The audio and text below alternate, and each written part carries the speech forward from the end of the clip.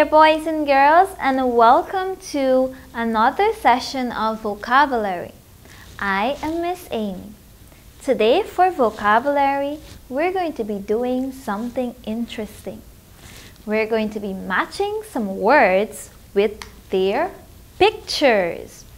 All those who like pictures.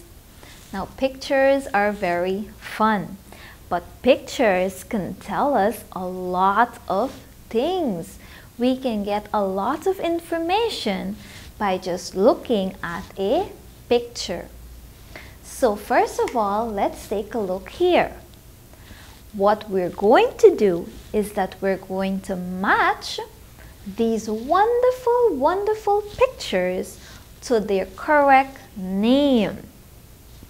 So I want you to help me today. Are you ready?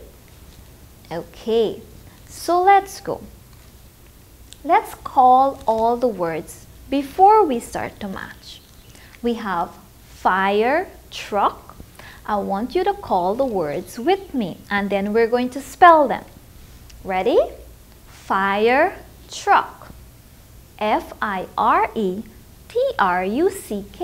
Fire truck. Next, motor bike. Motor bike. M-O-T-O-R-B-I-K-E. We have crane. C-R-A-N-E. Crane. Helicopter. H-E-L-I-C-O-P-T-E-R. Helicopter. Now we have police car. P-O-L-I-C-E-C-A-R. Police car. Last word here is hot air balloon. Hot air balloon. So H-O-T-A-I-R-B-A-L-L-O-O-N. Hot air balloon. Now that we know how to spell the words and call the words, we're going to match them to their picture. So, the first picture we have is a helicopter. So, we match the helicopter to the word that spells H-E-L-I-C-O-P-T-E-R. Very good. Let's take a look at the next picture. We have a hot air balloon. Hot air balloon. Can you find the word hot air balloon? It is at the bottom, the last word. So we match the hot air balloon to the last word. Next picture we have, take a look. That is a police car. Police car. Now, where is the word police car? It is the second to last word. P-O-L-I-C-E-C-A-R. Police car. So, police car, we match it. Now, next picture, and this is a motorbike. Motorbike. So, the word motorbike is the second word. Now, the next picture is a fire truck. Very good. This is a fire truck. And the word fire truck is at the top. It's the very first word. Fire truck. And the last picture is a crane. The last picture is a crane.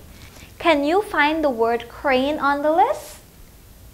The word crane is spelled C-R-A-N-E. Crane.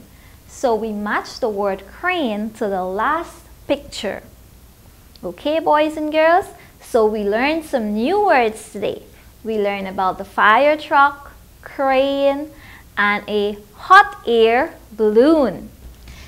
Okay, boys and girls, so I have another set of pictures for us. Now remember, I told you a picture gives us a lot of information. Alright, so what we're going to do is that we're going to look at the picture and then we're going to match it to the sentence. Now we have a sentence, not just one word. So let us take a look at the first picture. We can see that the boy is drinking something. So which sentence do you think matches best with this picture? Is it I write in my notebook? No, that picture is not telling us or showing us anything like that. Is it saying, open your book please? No. Let's look at the third sentence. He drinks milk. Do you think that's the sentence? Yes. So we can see the boy drinking something. So we can say he drinks milk. Let us look at picture number 2. What can we see in picture number 2? We can see someone at the door and the door is open. So the sentence that would best describe or matches this picture will be, come in please. If someone asks you to come in, therefore you have to open the door. So let us go to our third picture. In this picture, we can see a book and we can see a hand and a pen or pencil. So the sentence that would best describe this picture will be, I write in my notebook. The very first sentence there. I write in my notebook. Now here we have another picture. And this is another picture of a book. Now in this picture, we can see that the book is slightly open. So which sentence do you think would go best with this picture? It will be, I write in my notebook.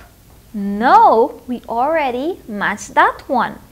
It will be, open your book, please. Now if we look carefully at the picture, we can see that the book is opening. So we can say, open your book, please. Now let us take a look at the next picture. In this picture, we can see someone sitting in the chair and they are looking at the television. So, do you think I should match this picture to the sentence, I cook food?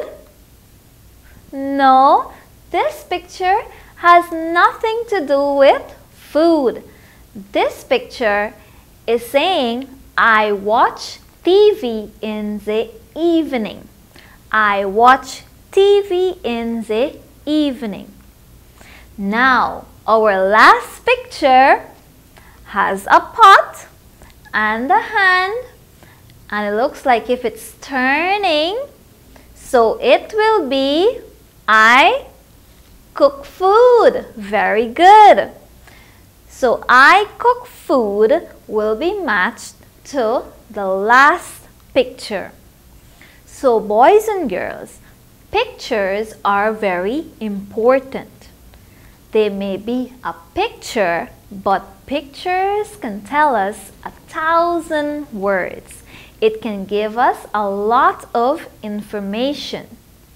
So boys and girls, today we learned how to match pictures to sentences and words.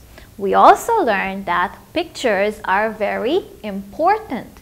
We can use pictures to communicate with each other because pictures can tell us a lot of things. So until next time, boys and girls, this is Miss Amy saying goodbye, everyone.